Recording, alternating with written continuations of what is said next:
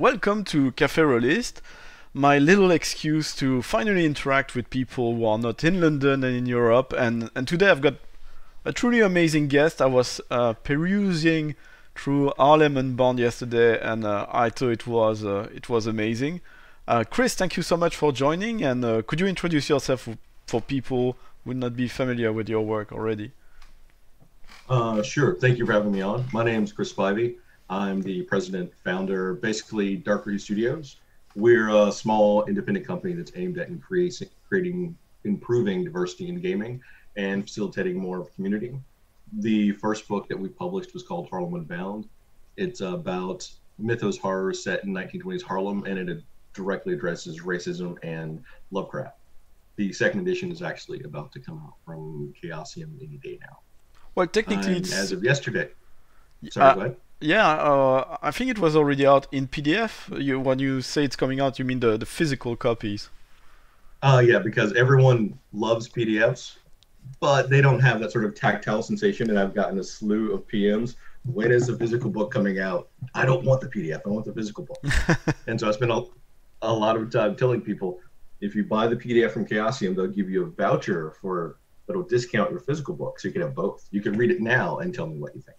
Wow, I did not realize that. So I bought a copy. I was like, wow, that's a bit pricey for a PDF, but fair enough. I'm willing to pay for that. But yeah, I was like a complete fool, not realizing that I got myself a voucher for a physical copy. That's I've done great. so much marketing for Chaosium, I'm waiting for my kickback. So, and you were just telling me that you actually need to add something to your introduction, to your resume, your growing resume. So as of yesterday, I am now the vice president of the Game Manufacturers Association. Congratulations. On Thank you. It's a huge honor. I'm super excited, but I'm also seeing the enormous amount of work that we have to do. So I'm getting ready for it.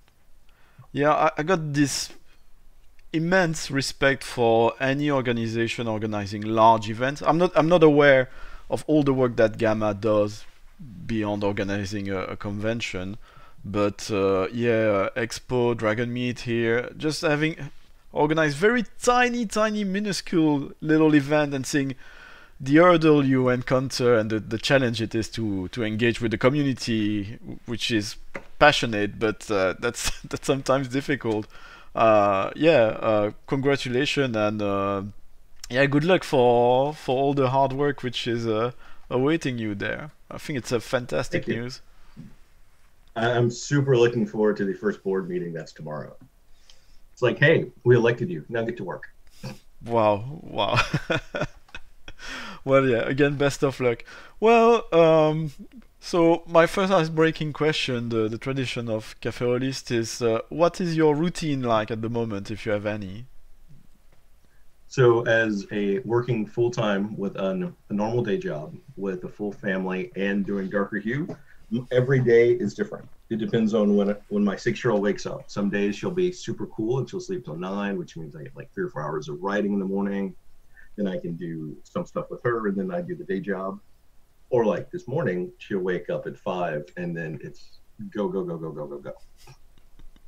And have you picked up any new skill or routine recently?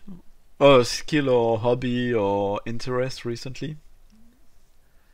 So I used to be in the army, and I used to sleep out a lot in tents, and we'd have to put them up. And once I got out of the army, I was like, I'm never sleeping in a tent again. And then the 6-year-old discovered this thing called camping and sleeping bags. So we got our sleeping bag, and then this weekend we spent the entire time putting up a brand new tent, which technology has changed since I was in the army till now. So that was a fun morning of the two of us putting it together. And so it's been a lot of camping and reboning up on my game skills. So are you going out in the wild or just in your back Oh no, garden? backyard camping. The best. You got everything you need, all the amenities, all the toys. I need to send you. My son watches a animated show called Hey Dougie, and there's one episode when they try to go camping. It doesn't go very well, but It's very cute. It's all about, oh, where's my plushie now? And Dougie needs to go out, fetch a plushie. Oh yeah, but I want a glass of water now. And yeah, they're just very lucky they do it in the backyard at the end of the episode. Yeah, I So, like that. Harlem Unbound, where's to start? So, that's your first published work, or what did you worked on before that? So that is the first book that my company published. I myself have been published by some other companies. So it depends on which one you'd like to talk about first. They're sort of the same, but definitely different. I mean, was any of them which was more of a stepping stone to Harlem Unbound in any way? I would say everything, because when I first showed up in the industry, maybe in 2013, 2014, I was pushing the idea for Harlem Unbound even then, but I was someone that no one had ever heard of with an idea no one really wanted to print. And I received a lot of, that is a interesting idea, but it won't sell books. No one wants to see it. So, and then I got an opportunity to go to Metatopia. And at Metatopia, I met a lot of great people. And I owe a lot to Avi. I forgot her last name now. So I was ill prepared. Sorry. But when I was in Metatopia, it gave me a chance to talk to some other designers and make a few contacts. And that's where I met Neil Raymond Price, who put me in touch with Onyx Path. And Onyx Path was one of the first people to give me actual work to do. I also had a chance at one year at Gen Con to meet Robin Laws and tell Robin Laws I have this great idea. And Robin said, sure, here's a Skype number, talk to me when we're not at Gen Con. And he introduced me to Kat and Simon, and that's how I sort of landed my first Pelgrane Press assignment, which is a scenario for Out of the Woods. And then that led into Cthulhu Confidential, which is sort of almost like the stepping ground for what Harlem Unbound is, because it gave me a chance to write about 1940s DC with a Black veteran and touching on the topics I really wanted to dive more into. And I think one of the reasons they approached me about doing Langston was because I'd already sort of pitched them Harlem Unbound also. And so that sort of gave them an idea of where I was going when they wanted to diversify the book itself. So yeah, what I found out just looking up a few things before today is that Harlem Unbound, that's the second edition being published by Chaosium right now, but your first edition was multi-system or system agnostic in the sense that you had stats even for both Gumshoe system and the Chaosium system, is that right? I did, because growing up in Alabama, for me, I never had a lot of money, but I was always interested in gaming. So one of the things I really wanted to do was to make the book approachable for people that couldn't afford to buy additional supplement books. And since Gumshoe was OGL and I already had worked with Pelgrane Press, I went to them and said, hey, I'd like to include like a dual stat version for the book. Would you mind allowing me to also use your logo on the book, which helps sort of solidify in other people's minds that this is something that that the owners of Pelgrane would like for you to use also. And so that's why it is a complete core book for Gumshoe, but it's a source book for Call of Cthulhu. And so you had the idea for Harlem Unbound a long time ago. I'm not aware where you're from yourself. Was Harlem 1920s the setting you always had in mind, or did you have several other historical settings you were considering to discuss those the subjects of racism and the fantastic at the same time? How early was it? Okay, it's Harlem Renaissance because it needs to be that topic rather than the Wild West, for instance, with your more recent project. So unfortunately, in America, I could choose any point in time in our history and somewhat globally, and I could talk about racism. That goes without saying. But I just didn't want to talk about racism. I wanted to talk about Black excellence and an idea where creativity, ingenuity, and drive itself was changing the world. And the Harlem Renaissance was an excellent point for that. And it dovetailed beautifully with the fact that it's set in the 20s, which is a classical mythos period. And I also have a personal connection to the Renaissance, so I've always kind of grew up with it. And all of those things together just made it impossible not to put out the book. And I was stunned that no one had done that beforehand. I mean, Harlem, it's a brand in itself. It's something even when you're white like me, you've heard of Harlem in popular culture. It found its way. After just perusing again in your book, I didn't delve it very deep yet. I mean, there's so much stories Wait, there. you haven't read my book yet? Not completely, no. I'm off the call. Oh no, please don't do that, because if everyone in that situation would do that, I would have absolutely zero guests. I was telling that last Friday. I know nothing of my guests most of the time, so actually you're lucky that I've read a bit your book and purchased it, because most of the people I don't get their books. You think I got Spire by Grant Howitt? No, we talk about it all the time. I haven't touched the damn thing. But yeah, I mean, there's so many rich stories and colorful characters in Harlem Renaissance that, I mean, it's crazy that you don't see more movies about that time and that place. You hear more about Luke Cage than you do about the actual historical figures and talented artists who live there. Then, Well, I will point out that Luke Cage actually peppered through a lot of historical and great facts into the show, which I will say the first season and the first 6 episodes of Luke Cage, excellent. The back half, they sort of lost whatever they were doing for the first season. But that's a totally different comic talk that we could have, that I could get on a soapbox for like 6 hours. Easy. where was I going with that? I'm giving the worst. I'm going with the. I have an innate ability to have people lose their train of thought. No, yeah. At the moment, it's terrible for some reason. I think I'm starting to be drained on being locked down because yeah, and my capacity to have conversations is getting worse with each day. So yeah. All right, So how about I throw you a lifeline? yeah, go ahead. So I'm related to Zora Neale Hurston. She is my cousin, which gave me sort of, I've always kind of lived with the Renaissance in one sense or another, which, if you don't know, she's a famous writer, activist, anthropologist, historian, and some people would say, that's the right word for it, cultist, because she also did a lot of different studies into the occult and other things too. And she'd be one of the best pulp adventurers there is. Yeah, that sounds amazing. I mean, there's so many. Yeah, go ahead. No. I mean, jumping to your other project, Haunted West. Not too long ago, I was hearing about, for the very first time, about Bass Reeves.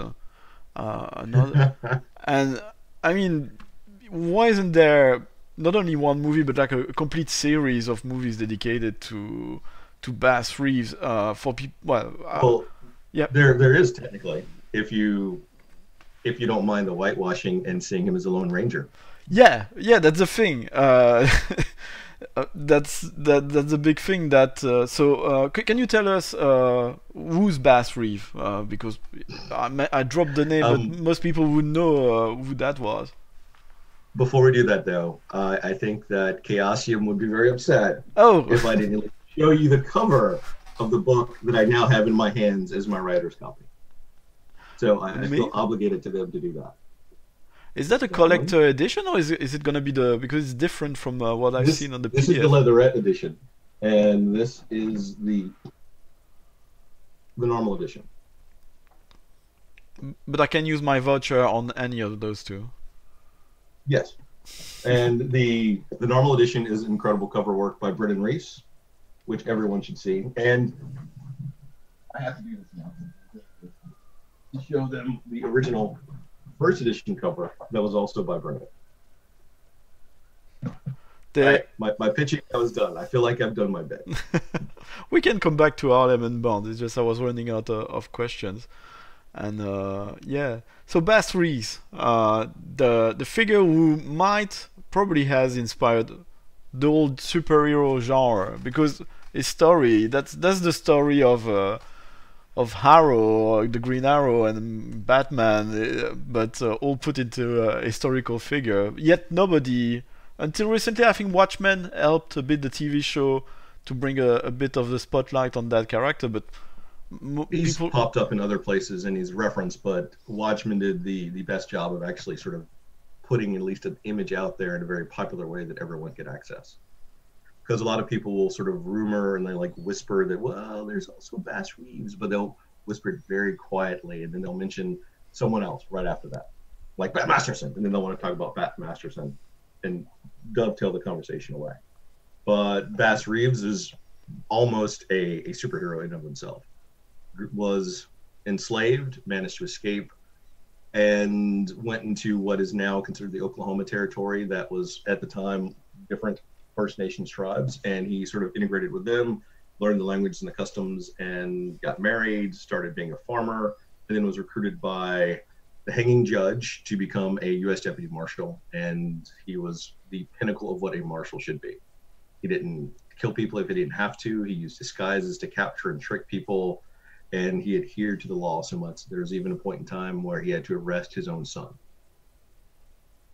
It it's just it's really, well, yes, wild to picture that time and age, and picture this man have these adventures, and put on yeah, disguise to trick people. I mean, the job of a U.S. Marshal is something very peculiar, but now it's an organization. You got the technical means.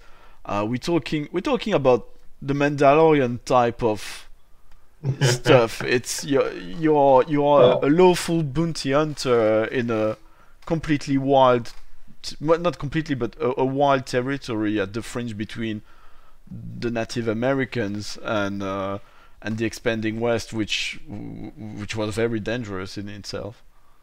well, we all know that Boba Fett was based off of the Man with No Name from the Spaghetti trilogy with Clint Eastwood. That's literally who Boba Fett is. So it just kind of makes sense. Yeah, they were talking at some point. I think now it's replaced by the Mandalorian, but they wanted to do an actual sort of spaghetti movie with Boba Fett, and even now they got plans of making a Boba Fett theories, but a movie with someone would pick his armor, it would not be him, but yeah, going back to It's the not worth it. spaghetti roots of it. So I'm a big proponent of playing role-playing games in a historical setting, and at the same time, there's a lot of pushback with that because people. Usually, what I hear is, if you do that, then you end up giving explanations for stuff which happened, and you giving excuse from bad people in the past for being bad by saying they were supernatural. No matter, even if you're careful with that, people are concerned that if you play in a historical setting, nothing can happen because it's set, and whereas your agency, you cannot change the big events, so what's the point? And the third one is, yeah, but I want to play a LGBTQ character, I want to play a character of a minority, and I cannot play those characters in history because to people it feels like they did not exist, which I disagree to. And I thought it was amazing reading your book yesterday that all the questions I had about that you answered very clearly. That and much more regarding racism and, okay, so I want to run Harlem, I'm gonna play a black character. What does that mean? Can I do that as a white? What can I do? What can I do? What should I take into consideration? It's amazing the number of questions you answered from the get-go in your book. Thank you. Um, there isn't really a lot I could say to that because that was all one big long compliment. As I've always said, history is full of examples that prove any naysayers wrong. The problem is a lot of those examples have either been whitewashed, destroyed, or purposely removed from history. So it's harder to find them, but they exist. And you should never let anyone tell you you can't be this in a historical setting. And the thing is, any game that you play in, once your characters interact with it, it is no longer going to be that set narrative that you have in mind. Be it your own fantasy world you made, be it actual history, or this amazing, gripping sci-fi tale. Once the players enter it, they are the world. Their actions should influence and change everything around them. But the thing that a lot of narrators don't always do is there are repercussions for their actions. Like, all of my players now know that if I want, I can walk into wherever Hearst is, and I could shoot Hearst dead. And that is great. You've done it. Now, anyone that was a friend or ally of Hearst or has business dealing with him that you damaged, and if they know who you are, will likely put a bounty on your head now to go hunt you down for the pain that you caused them. So it's not that you can't do it, but there are repercussions for your actions. So you have to think them through, and the world progresses like it would from that point on. Don't you think also that there's sort of a social contract needed between the player and the game master that what I found when playing in historical settings, you often have that player or those couple players who what they want to break the machine rather than play along. Like you tell them you're in a historical setting, and the first time they say, okay, I'm gonna go there and kill that important individual from history without any sort of logic in terms of their own character. So I think there's sort of an agreement to say, well, you still need to play characters within that time with their own motivation, which is not, I know what's going to happen in the future and I want to change it. Well, that goes for any game that you're playing at all. Like, I have my own sci-fi game that I have, and if someone wanted to go, aha, my character that does this job still wants to kill this person. I have no reason to want to kill that person. It's the player making a choice, not the character. And that still breaks that contract. It's just not set historical games. So if you don't already have that with your players established, that's going to happen no matter what your game is. And It's a matter of what you want to do. If it's a group of friends and you know that X always does this in every single game that you play, then the narrator may already be used to it and just run with it. It's like, all right, you go in, you shoot X, and then they just throw their entire scenario away and they run like a 4 or 6 hour block off the cuff, which is one of my favorite things to do. I mean, it applies even with fiction in established setting. I go there and I want to attack Darth Vader, and you're like, okay, if you want to have a go at that, that one's gonna be that interesting. never works out well. But I am a staunch opponent of plot armor. I don't think any NPC should have it. Like, the players there should have the active force in the world. Their actions move everything else, because without them, you're writing a story by yourself at home. yeah, but at the same time, I don't know. It's just yes, but I find One second, I think I lost you. Yep. Can you hear me? Can you hear me now? I can hear you, no problem. Oh. It was not cut off. My microphone is working. Can you hear me? Hello? I can't hear you. Oh, what's going on? Let me try something. How about now? No? Oh! Oh. We lost Chris. Hopefully we'll be back in a second.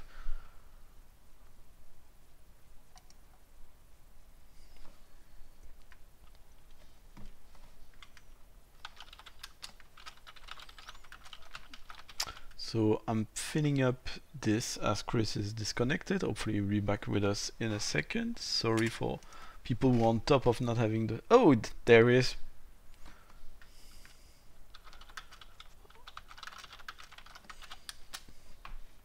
Are you with us?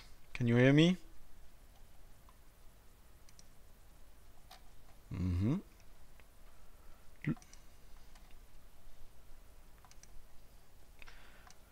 I'm very unlucky with my internet at the moment. Oh!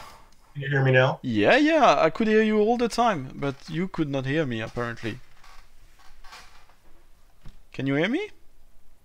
I can. I am just relogging in. That's fine.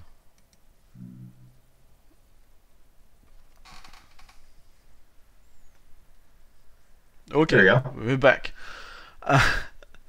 So, yeah, what I was saying is, at the same time, the amount of power specific characters played by characters at a set time, at least at the beginning of a campaign, is limited. They don't have they have as much agency as the characters have. They don't have the means. Like, for the example of I'm gonna go after Darth Vader.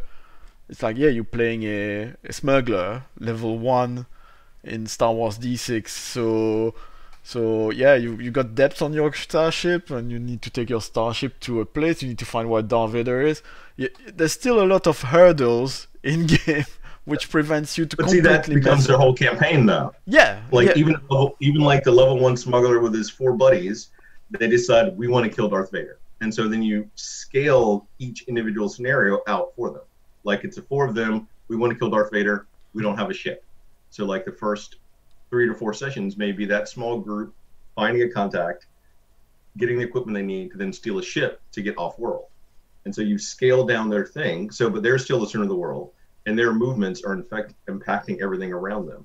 And when they get off world, that increases their scope and moves them closer towards their goal. Because killing Darth Vader isn't a single session scenario. That's like an epic campaign. yeah. That becomes the campaign. That's the thing. You take an objective. Either the game master offers an objective which is co-opted by the players, or the players come with their big objective, which is they're gonna be the one to blow the Death Star, and so on. And that was happening there. Jumping between things, we got Sardonicus, who is a regular of the chat room, and he wants to ask where did the idea for Haunted West came from? So growing up as a kid, at first I never liked Westerns because I lived with my grandmother who would take over the television when I wanted to watch cartoons to watch Westerns. Because in Alabama, I think Westerns started around 9, cartoons started around 7. So there was a 2-hour window as a kid before we watched Westerns. But it eventually became sort of a bonding thing for the 2 of us, and it's how I got close to my grandmother, is that we'd watch Westerns together.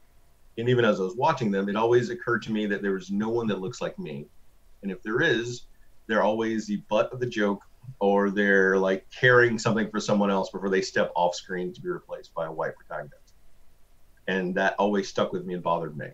And one of the things I wanted to do was I wanted to actually go and tell the story of all those other voices that shaped the West and the United States, be they the First Nations people, or African Americans, Jewish, everyone, LGBTQ, that helped drive our country to what it is, whose stories have completely been erased.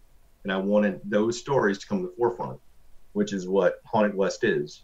And I've always kind of had a love for the Weird West, just because it's more horror-esque and it gives me some extra playing space. And I sort of merged those 2 together. And making Harlem Unbound was a great starting point, because this project's larger, more complicated, more groups of people. It's also why I have a larger team of writers from different backgrounds, have their voices, because I can't speak for other people. I can bring their stories up, but I want to make sure if there are other people that want to speak and try to do it, they have the opportunity and platform to do it with. The Haunted West is I mean, it's a case study of that whitewashing, I find, and the reaction that I saw from people saying, "Oh, well, but it's it's revisionism because there were not people of colors," and it's crazy how we've been brainwashed by the John Waynes and all those movies, uh, representing the white man all the time, and again, no LGBTQ and no people of color, and to the point when people think that's reality, and they get confused between what history was, and you can find documents of that, and what's been the story told, and now they're so attached to that myth that they're not accepting to revise this myth to make it even more accurate. And even for like some of the writers in the book didn't understand that about of the cowpokes, about 30% of them were African American. They didn't know that. And one of the other things I had to really combat is that some of the white writers on the book wanted to play down some of the actual atrocities of history and to make it nicer. And that's not what we're doing, because that's not telling the actual truth or someone's story. And what we want to do is we want to provide context for it. We're not saying like X or Y is right or wrong. We're saying this is what happened and these are some of the facts around it. And we may extrapolate from there, but we're equipping you, the reader, with what you need to be able to make a decision, and hopefully spark enough interest that you'll go and read about it and research it and find it, and then play the game so other people can see it, get exposed to it, do their own research, and then keep carrying that on and on throughout. I'm jumping between Harlem Unbound and Haunted West. But I was wondering about those all those good advice you have in Harlem Unbound. Uh, did how much of that came out of playtesting and engaging with the community with the first drafts of your game? Because again, I was very impressed by how thorough all the question were and all the answer were regarding what you cannot play and how you actually do it effectively. It started by being a black gamer, and the many things that I encountered and I experienced, I tried to distill out what would be useful, and I started with that as my baseline, and then I built it from there. So Harlem Unbound, Haunted West, do you already have other historical or alternative historical settings in mind for future games? So my next project, whenever I get a chance to do it, I'm actually going to space.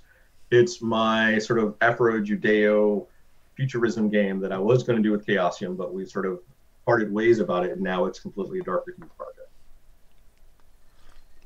So I've done a lot of history. I want to tell a sci-fi story. oh wow, that's cool. So what's your twist beyond that? How far in the future are we? Are we talking Star Trek or The Expanse or even something in transhumanist and much beyond history? Um, I'm not giving a lot away since it's I have to finish completely Haunted West before I do it. But other than it's going to deal with transhumanism and the evolution of humanity. Cool. Love that.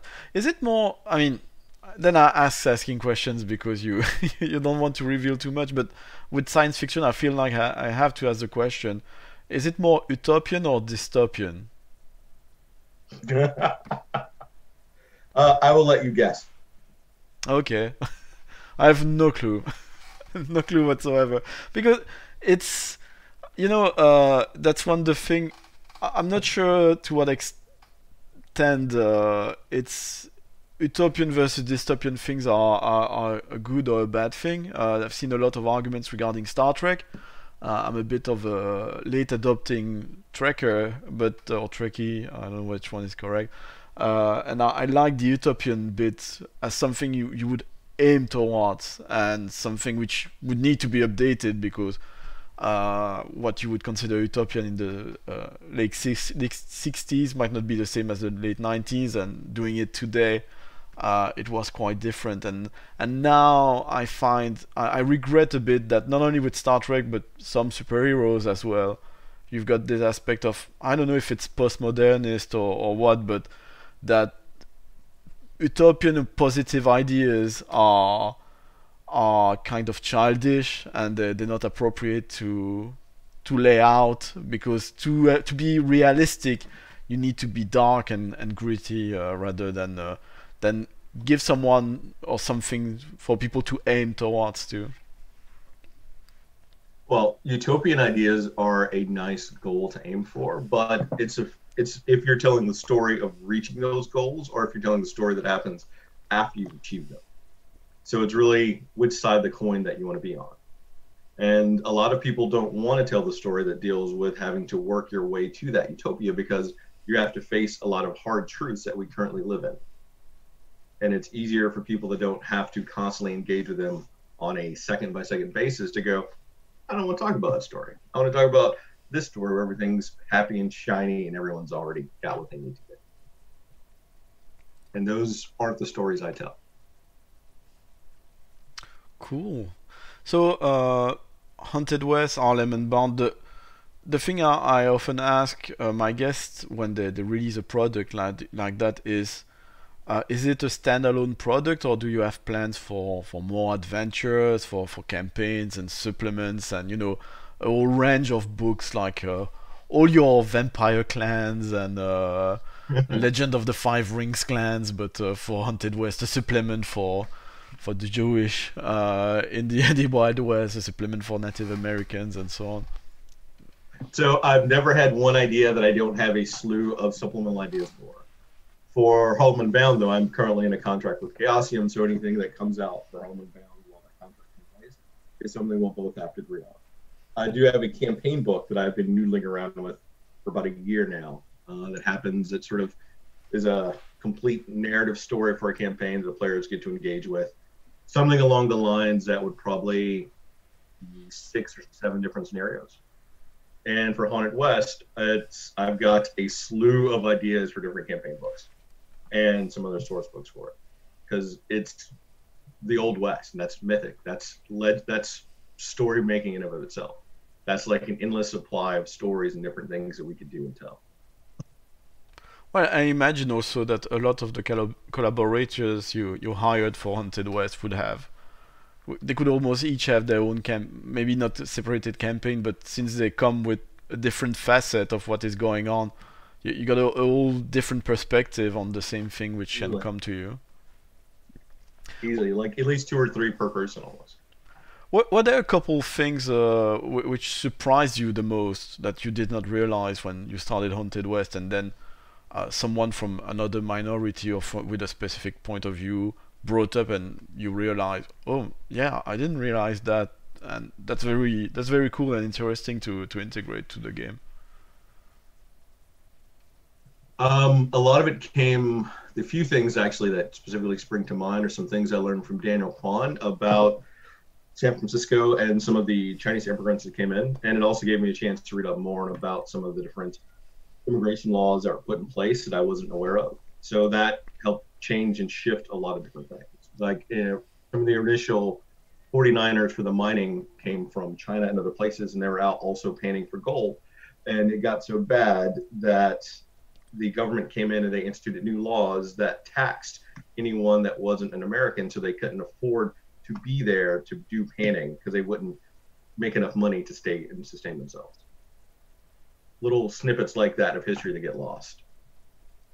Yeah, there's so much stuff. It's interesting how in Harlem Unbound you mentioned also the Harlem Hellfighters, how they were not supported appropriately by the US government, or at least advertised, and then it was the Harlem community. And you mentioned something, but I didn't see any more details about that. That apparently France was supportive of their situation, but yeah, not the US government. And a lot of that didn't change that much. I have also done a little bit of work, smidge, with Arc Dream for Godlike, which deals with World War II. And a lot of what sort of happened in World War I also occurred again in World War II. And having been a veteran myself from the military, it's better, but it is not better, is the best way to put it. Yeah, it reminded me the story also of a lot of... I've got a personal interest in the events of the Spanish Civil War and the International Brigade and the Republican Army, and of course you had the Abraham Lincoln Brigade, which was from the US and went to fight fascism in Spain, and not only people from the US but from all over the world: Belgium, France, Ireland, the UK. I was reading something about Highland. Actually, one of the best sources about the Spanish Civil War came from the United Kingdom and Ireland. But they had this similar situation of they went on to fight what a lot of people would consider the good fight, and when things were over, they were seriously short-handed on a personal and collective level. Yes, I know. There's a movie called Hope, L'Espoir, by André Malraux about the International Brigade. And what's fascinating is when I saw that movie, it was a VHS tape, and at the front they still had an announcement by a French captain in London during World War II explaining that the people fighting there, including André Malraux, were already the people fighting in the resistance at the time when he was recording that. So they were using the movie as a propaganda tool during World War II, saying those people were already fighting our fight, they just started earlier than us. And those people, it's a Spanish unit which was the first to enter Paris to free it, the 9th, the Nueve, but yeah, they got completely erased from history because when World War II ended, the assumption was that they would go. So we did Mussolini, we did Hitler. Now we're gonna do Franco, and they said no, actually we're not. We're good. So we're gonna stop here. So and we're not gonna mention that in our history classes, like a lot of other stuff. And you don't have any retirement. Congratulations! Thank you very much for helping. All of you. Actually, we're gonna chase you because it's the Cold War starting and you were affiliated with communist organizations. Although you certainly, most of you, staunch anti-Stalinist, we're gonna pursue you all over the world and make your life hell. So, yeah. I mean, yeah, I'm privileged in many ways, but the lack of teaching of history is something which frustrates me, and that's why I like the idea of tabletop role-playing game as a way to engage with history and cultivate that curiosity to go and fetch Absolutely. more information about. Yeah, World War One was not just fought by Britons with a cup of tea and the French in the blue petrol suit. There were a lot of fighters from North Africa and loads of places, including Harlem, which were sent there for reasons which were not there when they were called the European Wars, not the World War One at the time. Yeah. I assume as a veteran that's something which was dear to you to include in Harlem Unbound, and is that something you looking to explore more in supplements, the RLML fighters? It was very important. I actually put a little disclaimer at the start of the Harlem Hellfighter scenario about it. And it's something that's been included in both editions of the book. I have some ideas that I want to do, but I'm not going to give spoilers because there are a bunch of other creatives who are also brilliant that would probably want to write them too. So sorry, gang. Well, it's fine, but the two world wars are slightly less World War One, but are still things which, for good reasons. But I mean, just like addressing racism, I assume in a role playing game, people tend not to want to engage too much with World War One and World War Two. And now we got the fall of Delta Green, so we got the Vietnam War. But yeah, what do you think are the stories you wish were told regarding what it's like to be in the military? Because it's kind of a trope in role-playing games to be a former member of the military, or you're in Star Wars, you're in the middle of the war. But at the same time, there's so much about these sort of events which are not mentioned at all, because it's all vanilla war. It's shooting lasers, and at most you got a burn and you're knocked unconscious, but or you're dead. But it's very clean and sanitized. That's a hard one because it depends on what level of realism you want your game, and if you really wanted to get into what it's like to be in the military or a soldier, then you're going to definitely need to have some sort of warning for players and readers in general, because it is not an easy thing to do. And part of it is just from the training, part of it is things that you see, part of the thing is that you're ordered to do. Like you can even look now in the news about what soldiers are being ordered to do that goes probably against their own ethics. But they're trapped in having to do it. And that's not something that's easy to convey to people.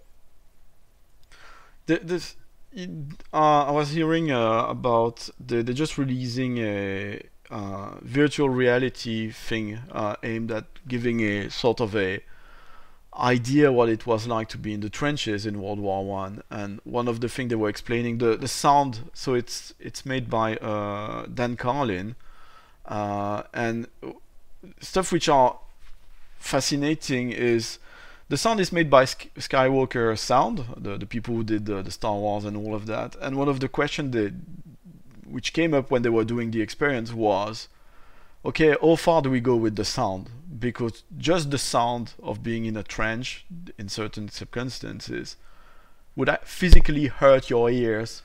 So they were like, okay, how far do we go with that experience? Because you cannot. And it's also triggering for people that have been in certain situations. Like I know, for instance, for me, I've actually heard IEDs go off, and I've seen their impact before. And that isn't something that I want to see or hear again. I thought it was interesting in Harlem Unbound how you suggested to actually what's the word? There were different levels of realism and use of your discrimination rules within the game. You, that you could play them. You could play Harlem Unbound to some extent without them, or then you got the level which you recommended, which were sort of mild setting, and then the full setting. How important was it for you to have this sort of settings to, yeah? And why do you think it's in the end you didn't have just these are the rules and that's it, and I'm not around if you don't want to apply them, but that's it. No choice for you. For, for me, it was critical because I wanted the game to be accessible and something that people would play. It's already a hard topic for a lot of people to deal and engage with. And even from how I wrote it, I get a lot of feedback from mostly white gamers saying that I think this is a great book. It'll be on my shelf, but I will never play this game. Or I don't feel comfortable playing this game. I actually put a new bit in the second edition that directly addresses that. But if I'd only put the rules how I think people should play it, then it would probably not be played, probably played 50% as much as it is now. And that wasn't my goal. And I wanted to give people the choice of what layer they wanted to go for their own realism in their game, in their group, to give them something they can be comfortable with. That's why I have like 3 different tiers. The first tier is you sort of do a lot of inferring, but there's no mechanics. There's nothing really negative that happens for your character specifically. It's more you get the sense that this is where something would have happened. And then at the second tier is where you institute the racial modifier at the table. Because while you may have a social contract with your group, I don't want players to feel targeted by their GM, and having an actual physical widget in the system is a metagame level that lets people step away from it and say the GM can only do X, X, and X to my character. I can see it, I understand it, and I can process and deal with it. And so those are just essential key points to have to make it playable for everyone else. Did you get a lot of feedback from people who actually ran it, white people, black people, and of what their experience was running it? Most of the people that I've gotten feedback from really enjoyed it, and they didn't understand how intense it would be and how difficult it is to actually engage the game that way. They're used to coming to it and playing completely with privilege that is then sort of somewhat stripped away in Harlem Unbound.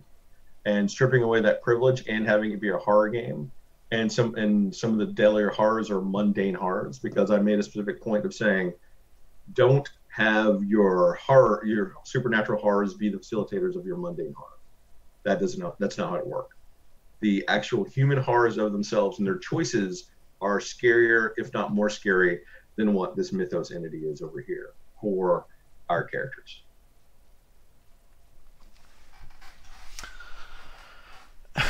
What was I? Again, I throw you off again? Sorry, what? Did I throw you off again?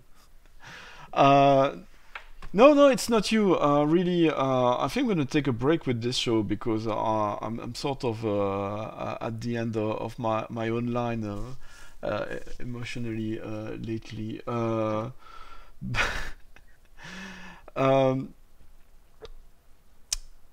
So. Do you think? Actually, I was thinking of my last interview. I find it very interesting because there's been this debate a bit online regarding whether or not those sort of ideas had their place in role-playing games. And what I did not realize at first, I was on the side of saying these sort of things have their place in role-playing game because I think there are not many mediums as powerful as role-playing games to develop a beginning of an understanding and empathy of somebody else's situation. And yeah, so it was a great tool to do that.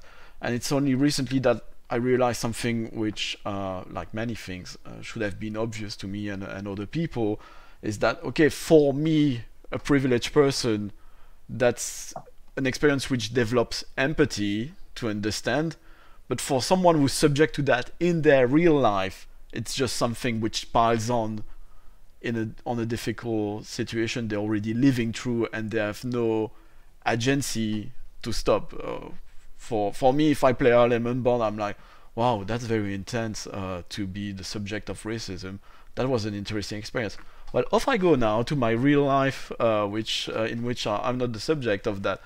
Uh, yeah, so But the thing that you're leaving out of that's key is that you may suddenly go, oh, wasn't me, and you scamper off to real life. But when you see this happen to someone else, that should trigger something in anyone with empathy to go, crap, I have a sliver of an idea of what that is. Maybe I can use my privilege to help this person without privilege, or that's being disparaged right now. well, That's the key. That's a crux. That's taking people with privilege to trying to show them something, and then have them use their privilege to help people being disparaged or oppressed. And I've also read the different debates back and forth about whether or not it works or doesn't work. But the thing is, if it's a game that you don't want to play, you don't have to play it. So it's a choice. But at the same time, I've had a lot of other Black people come to me and say, thank you for writing this game. Like, this put some of my experience out to the world.